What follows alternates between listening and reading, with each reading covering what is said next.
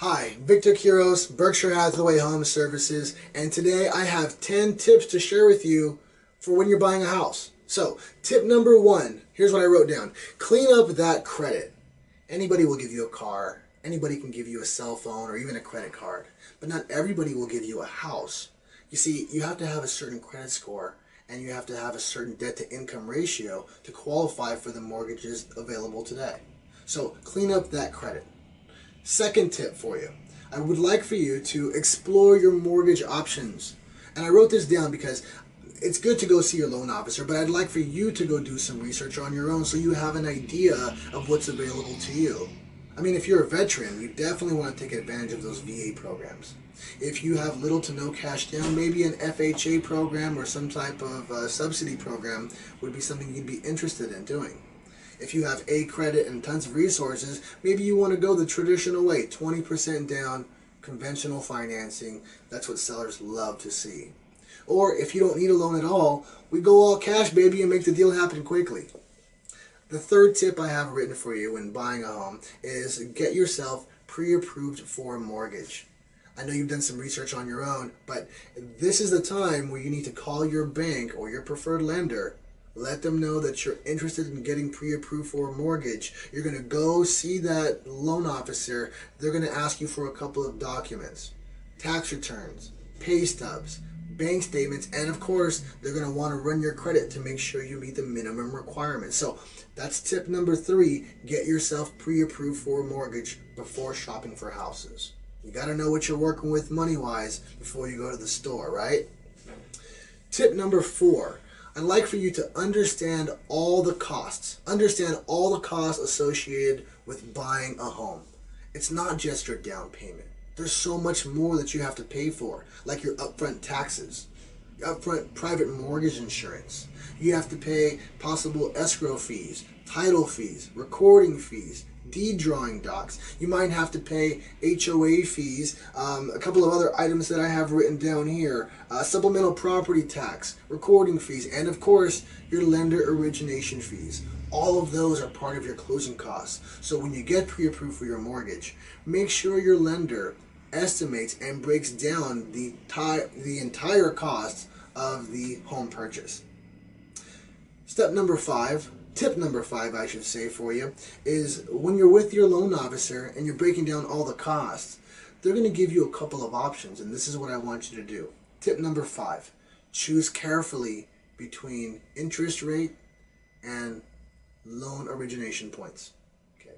A loan officer will tell you he can give you the best interest rate, but he's going to charge you a little bit more in closing costs, upfront fees to get the loan done.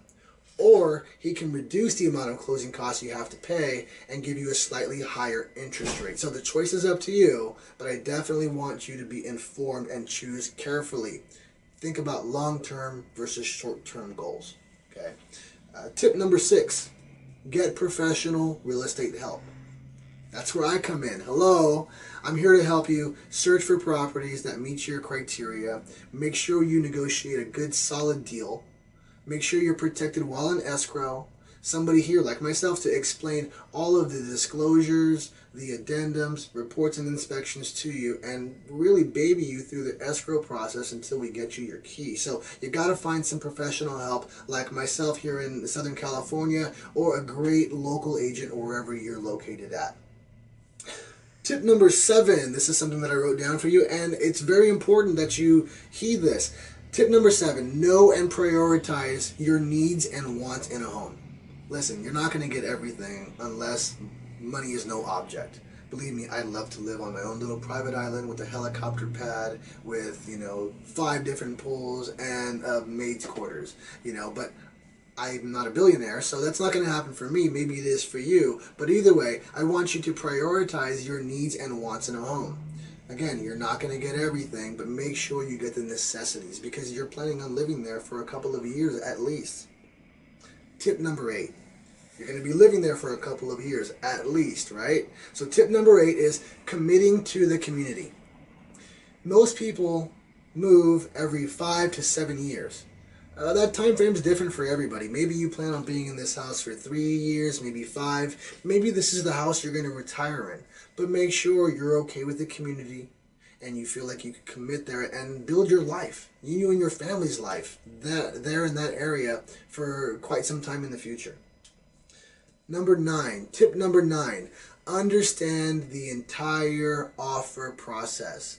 A lot of times people get tripped up or they see stuff on HGTV or Bravo Network or whatever type of internet show you're watching, and they show you how real estate is sold. And let me tell you, real estate doesn't happen in 30 minutes or even an hour. It's a long process. So I really would like for you to understand the offer process and all the steps that you have to take to make sure your offer gets presented the correct way to the seller, and hopefully open up the communication lines and negotiate a deal. Tip number 10, last but not least, tip number 10, don't get hung up on the small stuff. Remember, unless money is no object, you might not get everything you want. So don't be negative. Be open to things that you can fix. I mean, a lot of cosmetic things. You can change paint. You can change flooring options. You can even change materials in kitchens and bathrooms. But you may not be able to change the location of the property if your budget doesn't allow you to do so. So don't get hung up on the small stuff. You can change a light bulb. You can change a fixture. Just look at the overall structure and see if it has good bones. See if it's something you can build on for the future.